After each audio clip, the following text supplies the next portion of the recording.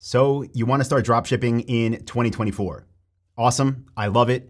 Let me just start by saying that yes, this still works. No, dropshipping is not too competitive. And yes, you can dropship profitably if, and this is a big if, you do things the right way.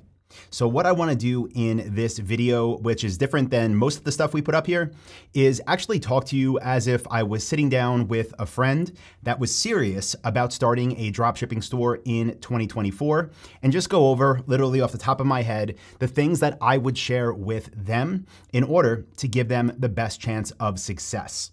So there will be probably some screen shares throughout this presentation, but mostly it'll just be me talking. So if you're listening along and you want to minimize the window, feel free to do that. But again, this is going to be kind of an informal conversation, if you will, for you if you are out there looking to dropship profitably and start dropshipping in 2024. Now, the first thing that I'm going to tell you is if you want to do this, if you really want to do this, literally before you do anything, before you sign up for Shopify, before you try to find products to sell and research ways to get traffic and literally go through what has to be done to make this work, before you do any of that, really have a conversation with yourself of whether or not you are serious about this and committed to it. Because although, yes, dropshipping does work, and yes, this is a very real business, it is a business, and it's only going to work for you if you're willing to do the work that needs to be done. So if this is just an idea you have and something you want to try out and see what happens, I'll tell you right now, you're better off not even trying it because you're not going to put in the effort. Now that might sound harsh, but I'd rather you save your time than put it into something you are not serious about. Okay. Let's say though you are, right? And you tell me, you know what, Anton, no, I know this works. I've seen it work for you. I've listened to your countless interviews with students it's worked for. I am serious. I do want to do this. Okay, awesome. Now what we have to do is actually start talking about how to dropship the right way, because dropshipping really is a high-level term, right? It's simply a method of fulfillment for orders. And these can be orders that honestly people sell through mail order catalogs that people get, delivered for free and wonder why they show up. Well, a lot of those catalogs, people will call them or send in their order form or even go to the website listed in the catalog. They'll buy a product. That product will show up to their house. Guess what? Most of the time, those products are dropshipped. What that means is that the actual company that is shipping them is not the company that is selling them. Now, if you want to compare this to maybe a more traditional retail setting, picture a store like Target or, I don't know, Dick's. I'm thinking of this because they're like next to each other where I live.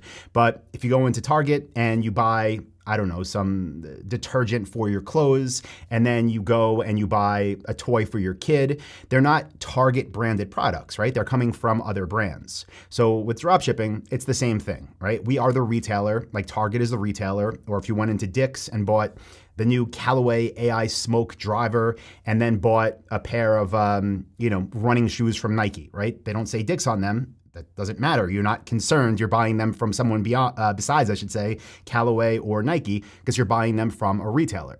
Now, the way that I do dropshipping and the way that I would encourage you to do it, again, if you're serious about this, is to have that mindset going in. What that means is you are going to become a retailer. Of course, you're not going to stock inventory. You're not going to have any physical locations, but you are going to be a place, a store, an online store that people can go to buy what it is they want to buy. So now that we have that out of the way, let's talk about actual products, right? And the type of products that I sell and that I've been selling probably since 2009. I think that's when I transitioned from importing into dropshipping.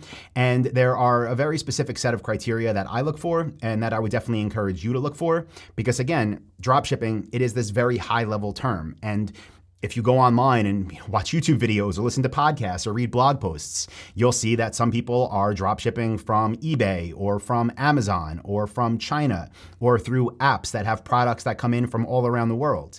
And while those are all technically dropshipping, again, that is not what I do and that is not what I would encourage you to do. Instead, what you want to do is pick whatever niche you want to be in, right? What type of products do you want to build? What type of store do you want to build? And yes, I would recommend being a niche specific store, meaning you choose one product type to sell. So not one product, but one product type. An example I can give you is right now I'm at a standing desk. I'm sitting here, but if I was going to sell standing desks, I would build a standing desk store. And just like Target sells for other brands, just like Dick's sells for other brands, I would find every quality brand out there that makes standing desks that was actually willing, I should say, to sell them through other retailers, which by the way, most of them are. And just to get out like a common, concern or hesitation now, a lot of the companies that we sell for, they do not sell direct to the public. Instead, what they do, literally what their business is making high quality products, and then their sales, their distribution is not their business. They work with people like us, possibly like you, like countless others that have retail stores. Sometimes they're offline, most of the time they're online, and they are the sales channels for the brands that make these products. Okay, so let's talk a little bit about the niches then. Now that you understand you're going to build a niche specific store and that you're going to want to sell for all of the top quality brands in that niche that are what I call dropship friendly, meaning they're willing to work with online only retailers. So my advice is, I'll give you like a few quick pointers, and just like I would be having this conversation with, a good buddy right now that was like, Anton, it's been 15 years. Can you finally tell me what you're doing? None of them have ever asked. It's fine. But let's say you do have more questions. Please just ask them in the comments, and I'm more than happy to respond to them, make future videos. So use that comment box. It's there for a reason. But what I would say is, like, as you start this brainstorming process, right? And at this point, you're serious about this. You're going to build a retail store. What I would say is one of the first things to definitely keep in mind as you're brainstorming different niche ideas is make sure you're not selling inexpensive products. Because yes, you can build an online retail store that sells some of those inexpensive products like many people out there do, but it is much easier to actually make real money when you are selling high ticket products. Now for us, on the very low end, we want that to be about $200, but in average on our stores, the average sale price is closer to $1,000. And the reason we do this, there's many reasons that go into it, but the short of it is that the more expensive products we sell, basically, it requires less input, so it requires less time because we need less sales to make the amount of money we want to make. And I'll just draw this on the iPad quickly because this might be helpful as like a visual representation. Let's say you were selling a low ticket product, right? So something that you might sell for $10 to a customer. So I'll put sale price. And then on the higher end, let's say you were closer to where we are with an average order value of around $1,000. Well, with our method of dropshipping, and really with most methods of dropshipping, the profit margin, so I'll put PM for profit margin, is about 30%. Now, what that means is regardless of what type of product you sell or at what price point, you could probably expect to make around 30% net profit. And I'll give you some more advice on how to make sure your margins are good a little bit later on as we keep talking here. But what that would mean is your actual net profit per sale on those low ticket products would be about $3 every time you sold something. And on the high ticket products, it would be $300. Again, both of those numbers come from one sale. And as you can imagine, if you're only making a few bucks per sale, the business really becomes something that is not fun to run because yes, you can do tons of order volume and have your numbers actually add up to something real, something that could change your life. But to do that, it's going to require thousands upon thousands upon thousands of orders, a lot of customer service, a lot of shipments, a lot of order tracking, and it just becomes a huge headache. So if, right out of the gate, you could make literally 100 times more profit per sale, why wouldn't you do that? Again, for one sale, not meaning you need to sell more products, meaning you don't need many orders to start equaling lots of money. So that's the first thing I would say. Again, when you're doing your niche research here, look for high ticket products. Now, let's talk about margins a little bit because I mentioned that 30%. And you might be thinking, well, does that just mean if a company has a product for, let's say, $1,000 wholesale price, I'll sell it for $1,300 and that would be a 30% markup and I'll make 30%? No, that's not what it means. What we do and what I would encourage you to do is sell for suppliers that are known as MAP suppliers. So MAP suppliers. And MAP stands for minimum advertised price. And this is huge in really protecting our profit margins and also the brands we sell for. So I'm just going to give you an example, and we would never sell anything like this, by the way. I'll talk more about that in just a little bit. But let's say you decided you wanted to sell, iPhones. Well, Apple has a minimum advertised price for different models of the phones with different amounts of storage and different screen sizes and different model numbers, et cetera, et cetera, et cetera. But let's just say that map for this phone was, I have no idea, maybe it's $1,000, right? We'll make it easy. Well, if they said map was $1,000, that would mean that every company out there selling it could not sell it for below $1,000. And that is what every store out there you saw that sold this would list it for. Now, let's just say the hypothetical wholesale price here was $500, right? So I'll put here for 1,000, that could be map, and the 500 could be wholesale. And let's just say they did not have these type of pricing policies and a new store opened up and they said, wow, if we sold iPhones for $700, everybody else is selling it for $1,000, we're gonna get all the sales. And guess what? That would probably be true. But the problem with that is now iPhones from Apple would no longer be valued at that $1,000 or whatever their actual price is, right? I'm just using random numbers. I don't know the exact pricing. And what that does is actually devalue that company because now their products aren't seemingly as high value or as high quality.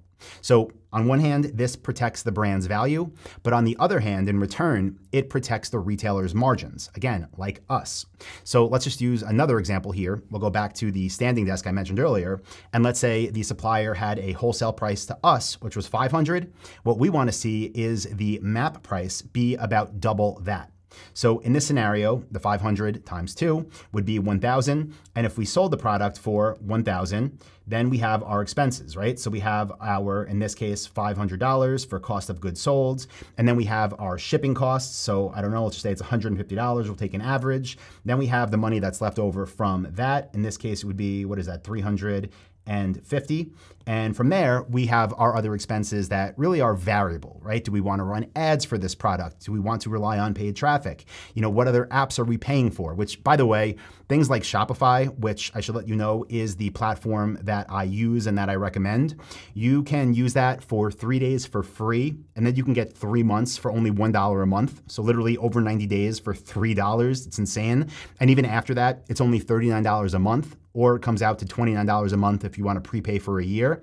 And if you're afraid of, that costs, I would say, again, this probably isn't for you, because even after a couple orders, that number just becomes so small, it's literally negligible. It's one of the lowest expenses, and Shopify just gives you so much compared to these other platforms out there that there is no reason not to use it. And we'll talk about Shopify in a little bit, but just keep this in mind. Again, when you're doing your product research, you want to go high ticket, and those are the reasons why.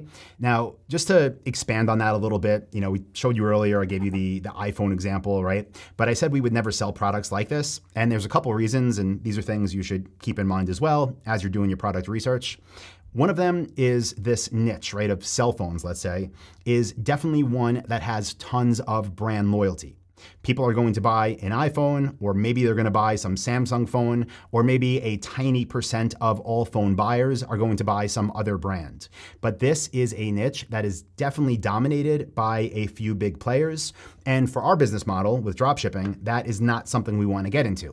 Because if you think about it, how are we possibly going to compete with the biggest retailers in the world that are selling these exact products that everyone is already buying and searching for? It's a losing game. So I don't do that. I wouldn't say you should even try to do that or even think about that. Instead, what you want to do is look for niches where there's no brand loyalty. So again, we talked about what brand loyalty means. People want to buy something, they kind of already know like where they want it from. Maybe not the store, but they know the brand name on that product they want. What I like to do is to sell products where people can care less what brand name is on it.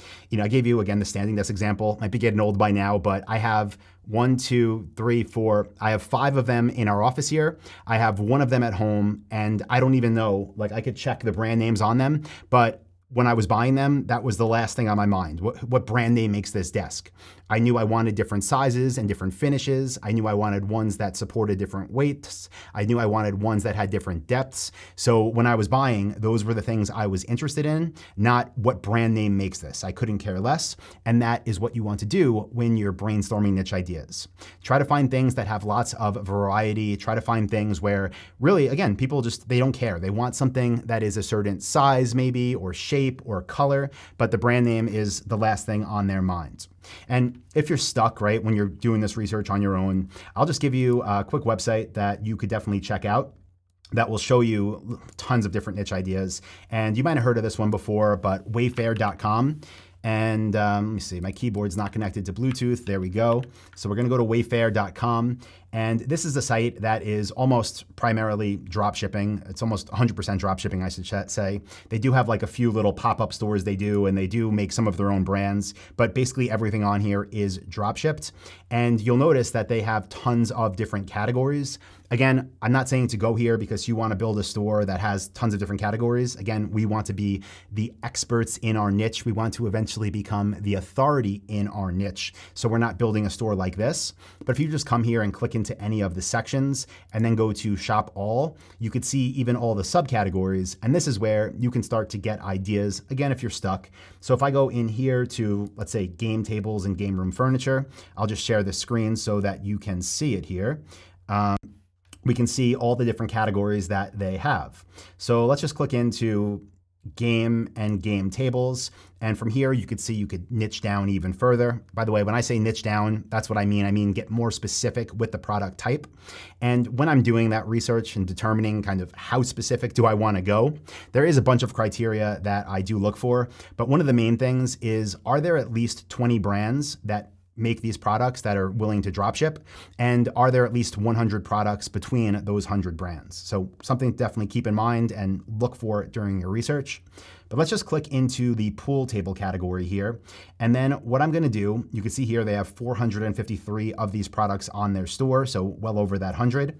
And then if I go into the sidebar here and click show more filters and I scroll down, you'll see it says brand. Now, most e-commerce stores have either a brand section, and they call it, typically it says brand, but maybe like a variation of that word. So just look for it as you're doing your research.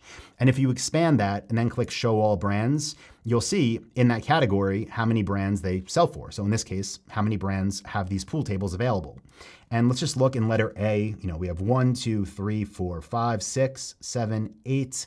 So 8 in letter A alone. Pretty sure we're gonna get to over our 20.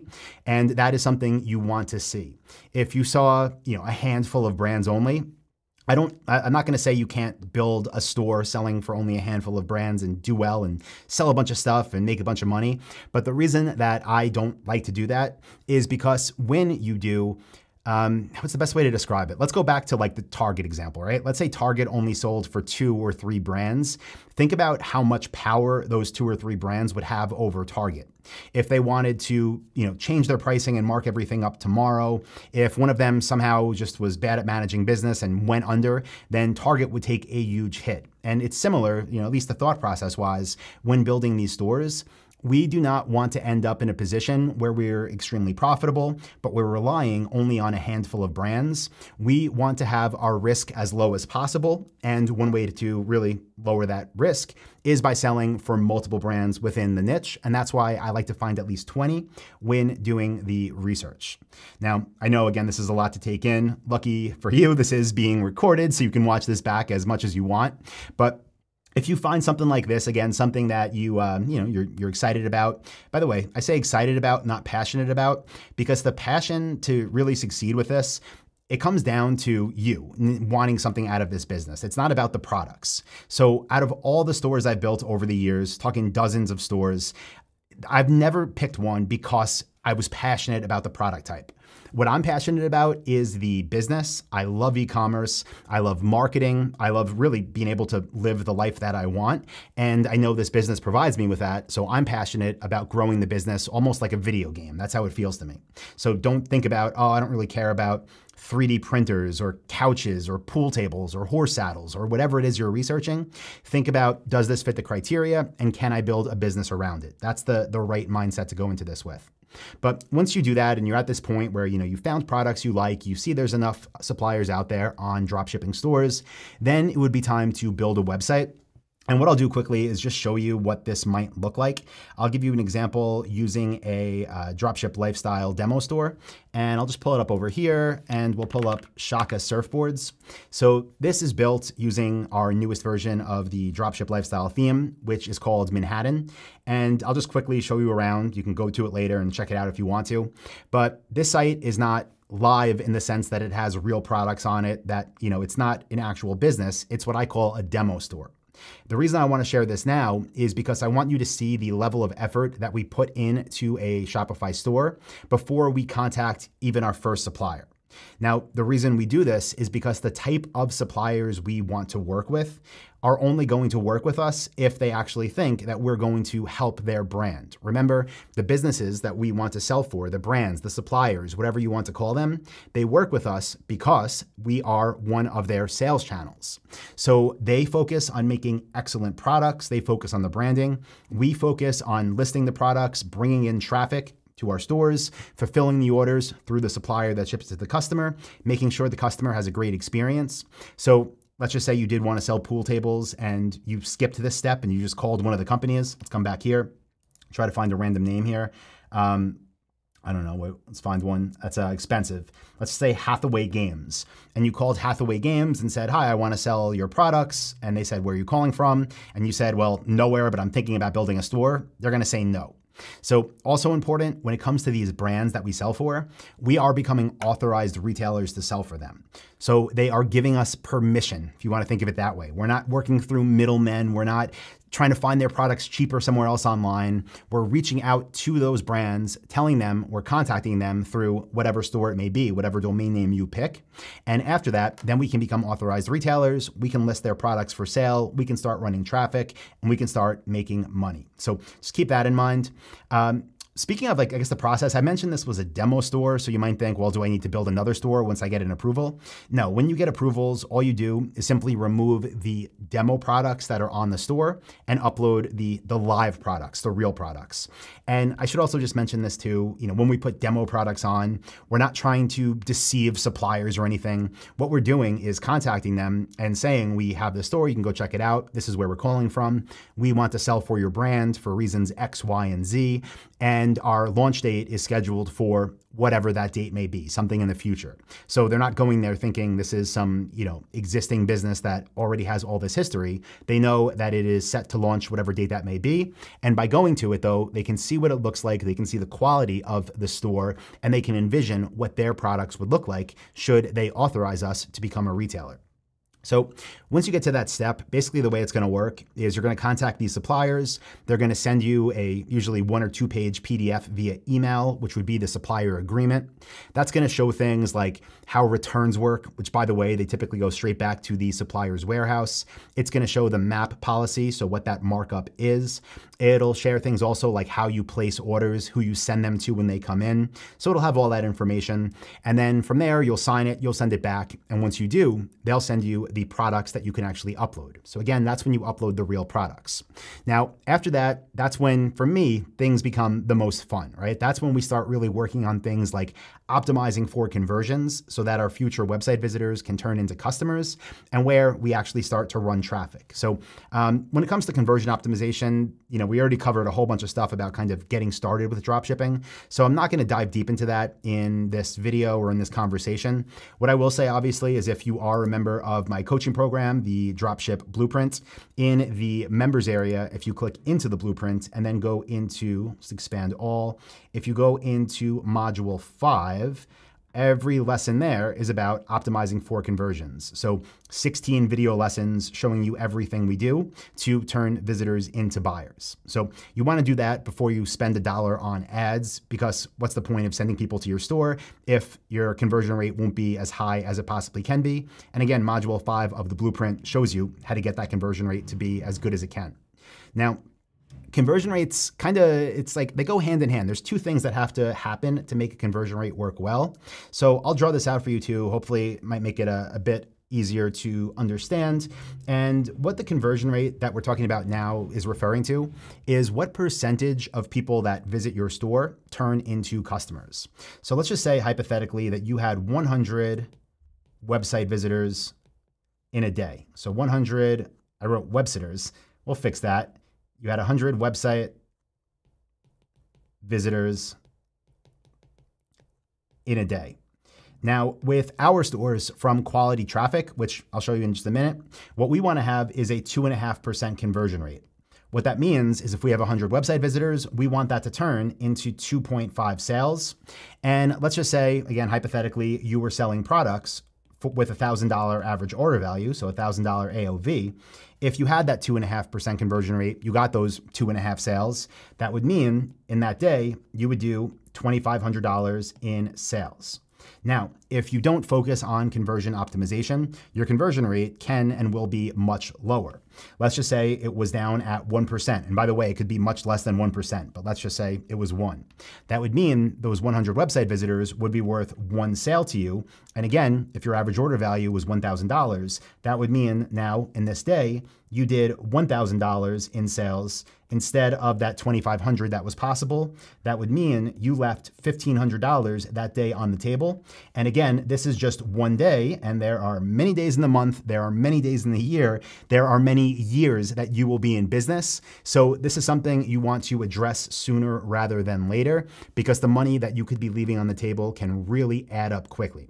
Now, with that being said, when it comes to conversion rate, I was talking about how it really, there's two things that go into play, right?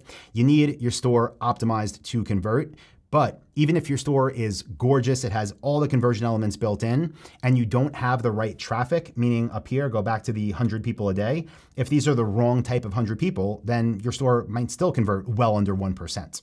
So what we focus on is, of course, again, like I said, module 5, but then we really focus on the type of website visitors that we are getting. So you're going to build your Shopify store like we talked about. That's the platform that we use, that I definitely recommend you use for this business model. And then you have all these options in front of you of how am I going to get people to find me? What a lot of people do, you'll see this all over YouTube and different courses and podcasts, but they'll use Facebook ads, right? So maybe they're selling, let's just say surfboards, and they'll say, okay, I'm gonna use Facebook ads. They'll go on Facebook, click create a campaign, make a campaign for their surfboard store, and then use interest targeting. And they'll choose an interest of something like surfers, right? People that are interested in surfing. And then they will send that traffic to their Shopify store, and they'll get hundreds or thousands of visitors, and none of them will buy. Well, why is that? It's because the people that are seeing these ads might be interested in surfing, but are they actually looking to buy a new surfboard? Do they just like watching surfing videos? Have they been surfing their whole lives and have the surfboard they want? Even if they do want a surfboard, do they want to buy it that day? Do they know which one they want?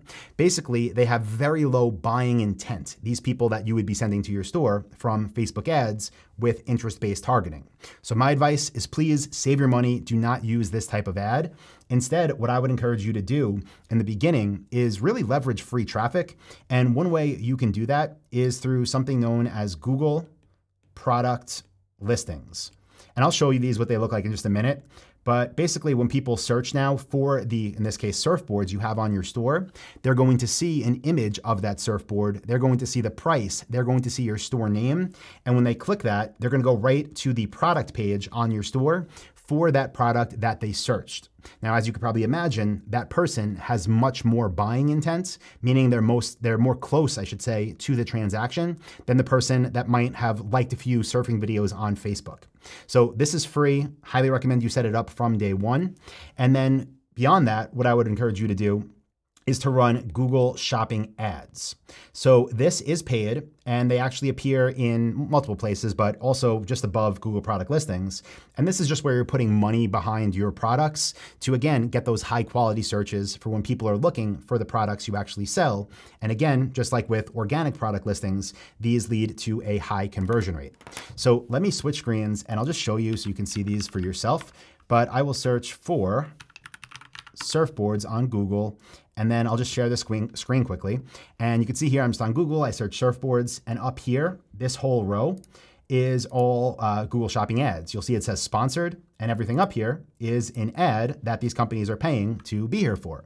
Again, the people that are gonna click these are gonna see the product photo, see the product name, the store name, the price. They're much more likely to turn into a customer than some random person on Facebook.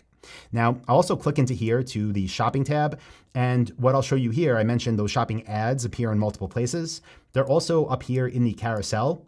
But when you scroll down, you'll see it says about these results. Everything under this gray line here is here for free. These are those Google product listings I was talking about. So again, you can pay $0 and be right here amongst these other businesses that are listing their products there, and you can get free high quality traffic. So it's not just about getting all the traffic in the world. In fact, I recommend keeping your traffic as narrow as possible with qualified traffic sources. And those are two amazing places to do it. Now, also just for sake of time, I'm not going to dive deep into search engine optimization, but I will let you know that it is very easy to get organic traffic to product pages because there's not lots of competition there. And sometimes you could start ranking, meaning like have an organic listing in Google before you even do anything to try to optimize for it. But I'll also just share this quickly and show you in the members area of my coaching program, the Dropship Blueprint, which by the way, you should be a part of, in module 6, in addition to Google and Microsoft and Meta and all the other trainings we have. I just recently created 9 new lessons all about SEO, showing you how to do product page SEO and collection SEO and blog post SEO and how to promote your content. So all of that is going to help you to, again, get more free traffic, but a whole lot more. Again, traffic's like my favorite part of this whole journey. Even if you don't know about it yet, get comfortable with it. You will by going through this, and it's fun. That's why there's 38 video lessons in module 6 of my program here. But I'll share one more thing when it does come to traffic, right? Because even with these quality sources, people are going to find you, but they're not going to buy right away, right? Not everybody is. Of course, some people will. But if you're selling items for about $1,000, it might take people a couple days to make the decision of, do I want to buy from the store? Do I want to buy from elsewhere? So what do we do with everybody that leaves that doesn't buy? Well, if they go to our store from one of these quality traffic sources and they leave before buying, we remarket to them. Now, you've probably seen tons of remarketing ads on Facebook and Instagram and all over the internet. We run these on 2 different platforms. One of them is Meta, which of course is Facebook and Instagram, and the other is on Google. And Google basically allows these ads to be placed on, I think the last number I saw was like 600 million websites. That sounds crazy, but I think that was the number. I might be way off here, but it's basically like the whole internet almost that allows ads on their site uses Google AdSense to show ads, and the website gets a cut of whoever clicks ads on their store. But we use that as a remarketing channel too. So when people leave our store without buying, we run remarketing ads on Meta and on Google. That sends them back to our store so that they can become customers. Now, we also do a lot of things with email marketing. So I'll just add that as kind of a side note because that's a little bit different of a process than what we're doing with Meta and Google. But this is just a great way to really make sure that you're making the most out of this quality traffic that you have from the beginning. Because remember, it's not hard to get traffic. You can go on Fiverr.com and buy 10,000 website visitors that go to you tomorrow. But if they're all from a country where you don't do business, from a bunch of bots or hacked sites that didn't look for, I should say, what it is you're selling, it doesn't matter. It's never going to turn into anything. So focus on the beginning of this funnel, if you will, with this quality traffic. And after they find you, if they still don't buy, again, that's when we send them back with these remarketing ads and with emails so they can become customers. So that's kind of the short of it. Once you do all this, then I would say it's probably a good time to start considering maybe outsourcing and automating. What we like to do is once we really understand the business, because even though, like I said, I built dozens and dozens of these stores for myself, and I've worked with thousands of Dropship Lifestyle members that have built them for themselves, every store does have its kind of unique operating procedures, especially because every store is going to be selling for different suppliers. So my advice is set this all up, even if you can only put in 30 minutes a day or so of dedicated, focused work. Do that, and then once you're up and running and profitable, it's a great idea to start outsourcing. We have a massive team that is absolutely amazing that we've hired online. Many of them have been with us for years. So I would encourage you to do that as well. But again, not until your store is profitable, because at that point, you're going to have the money to reinvest into hiring. And of course, you're going to understand how your entire business should be run and basically be able to put together an owner's manual. So you can hand that off to somebody, and then you from there can just check in on your business, whether that be 15 to 30 minutes a day, or you can spend your time elsewhere, like getting better at traffic, like getting more suppliers, like optimizing for even further conversions to get every extra sale you can out of everybody that visits in a day. So yeah, that's pretty much all I'll share now. Again, I know we covered a ton. Again, luckily it's in a video format, so you can go back and listen back to this, but I do hope you got value. And if you did, please do give me a like. If you were here, I'd give you a handshake and maybe a cheers. But of course, any questions on this, let me know in the comments below. And if you do want a more advanced training on this, where we go for about 2 hours deeper into all of these things, be sure to check out dropshipwebinar.com, which I will link up in the description as well. All right. Thank you. I appreciate you, and I'll talk to you next week. See you, everybody.